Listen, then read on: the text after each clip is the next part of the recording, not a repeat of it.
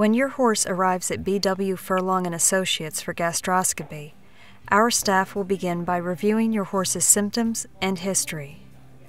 We'll also review your feeding program and any medications your horse is currently receiving.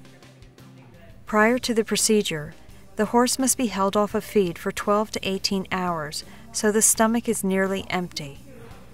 These measures are necessary to allow complete visualization of all portions of the stomach wall. Your veterinarian will begin by doing a thorough physical exam of the horse to evaluate general health and confirm its soundness for the sedation and gastroscopy.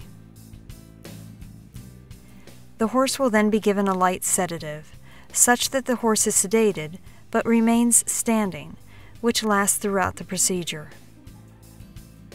Performing a gastroscopy is a three-person job. One of our staff will be in charge of handling the horse, while another passes the gastroscope. The veterinarian uses the scope's hand control in conjunction with a video monitor to orient the scope and guide it through the digestive tract. Our state-of-the-art 3-meter video endoscope has a small high-resolution camera and powerful light on the tip, which provide an incredibly clear image that is easily viewed on a monitor. A lubricant is applied to the tip of the scope, which is then inserted into the nasal passage through one of the horse's nostrils. If the horse is going to become irritated, it's usually during this initial insertion, and it doesn't last long. After going through the nasal passage, the scope arrives in the horse's pharynx, which is the throat region.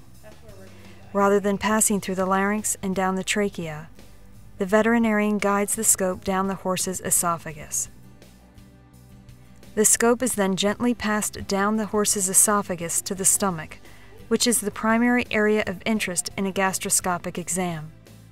If there is any feed on the wall of the stomach obscuring the veterinarian's view, it can simply be washed away by passing water through the scope.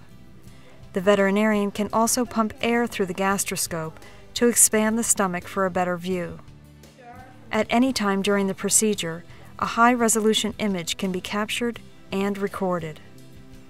One of the most common areas of the stomach where ulcers are found is the lesser curvature.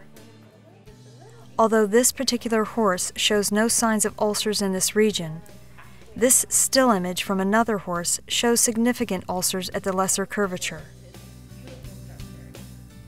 Another likely area for ulcers is the pylorus, which is the outflow portion of the stomach at the entrance to the small intestine. This horse has an ulcer-free pylorus. On this image from another horse, ulcers at the pylorus are obvious. With our 3-meter gastroscope, it's possible to examine a horse's digestive tract all the way down to the beginning of the small intestine. Once the examination's complete, the scope is slowly withdrawn. Your veterinarian will then review their findings and put together a treatment plan which may include medications, changes in management, and changes in diet. The only way to confirm the presence of ulcers is by directly examining the stomach using a gastroscope. If you believe gastric ulcers may be the cause of your horse's poor or inconsistent performance, consider scheduling a gastroscopic examination on an outpatient basis here at B.W. Furlong and Associates.